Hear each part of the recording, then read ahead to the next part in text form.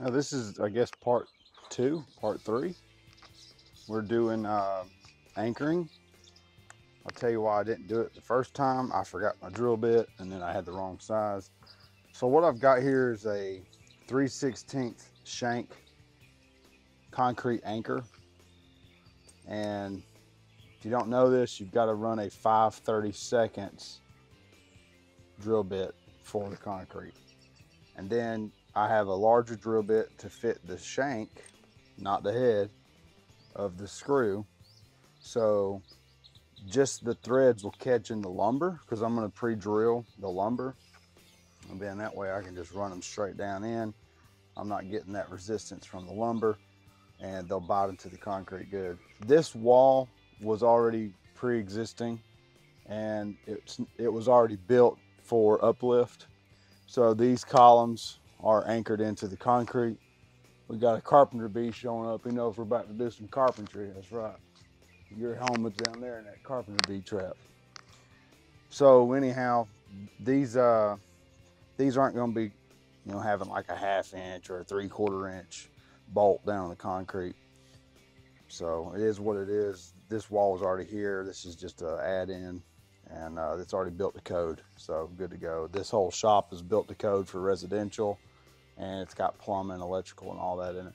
But the carport, 30 feet by 12 feet, because the shop is 30 by 18. It's a 30-30 total. This is, maybe one day this could be like an in-law suite. It could be something like that with a really nice second story, loft area for storage, something like that. So anyhow, we're gonna get these anchors in. I did some temporary brackets down here just while I didn't have my correct drill bit, so I used those just to throw up in here.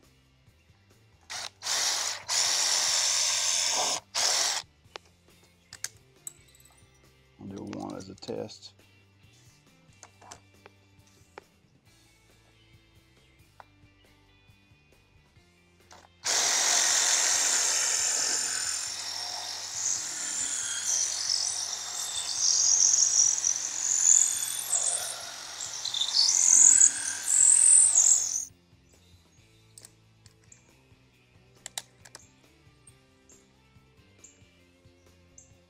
It's a brand new Milwaukee bit. She's biting hard on them teeth.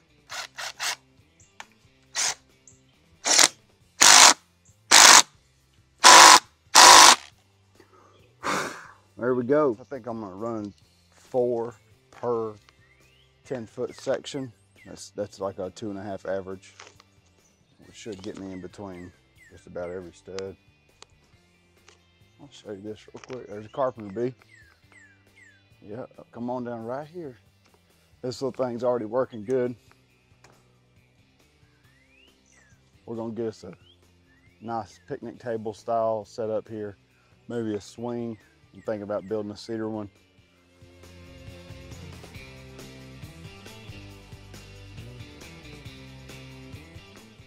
Well, I'll show you what happened. The first one went in perfect. The second two, I had to do 2 side by side. One broke, and the second one broke. So on the third one, I buried that drill bit. I got her in there as far as it would go. So it's 4.5 inches or 3.5. Depends on, depends on some things.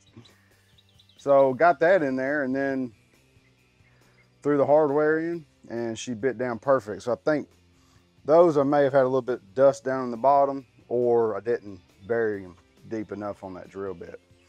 So we'll see. Again, we're not trying to resist uplift on this wall. It's already secured with these. So this is just added protection and lateral movement. So, yep, good to go.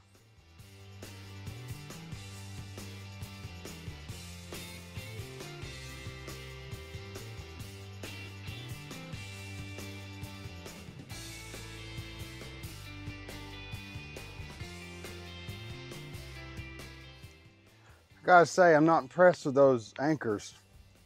Maybe I should have went a little bit bigger. I broke over half of them. Very frustrating. The only thing I didn't do was blow out all the dust. I felt like I got it all out with these drill bits, but maybe that's my bad. Somebody in the comments is gonna say, yeah, it is. So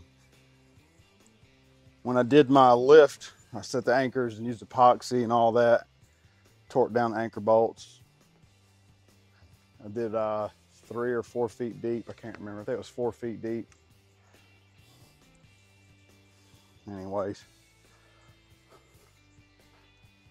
I'll show you that. These things torqued to spec, good to go. I used some expensive epoxy and the anchor bolts. This thing's been great. So I think I know how to set an anchor. Maybe I did blow the dust out of those. So maybe that's the problem. This is what happened. I kept losing them. It's all right. That's it on this one. I have to say this Milwaukee hammer bit was absolutely impressive. Very impressive. That thing drilled all those holes, no issue. See you on the next one.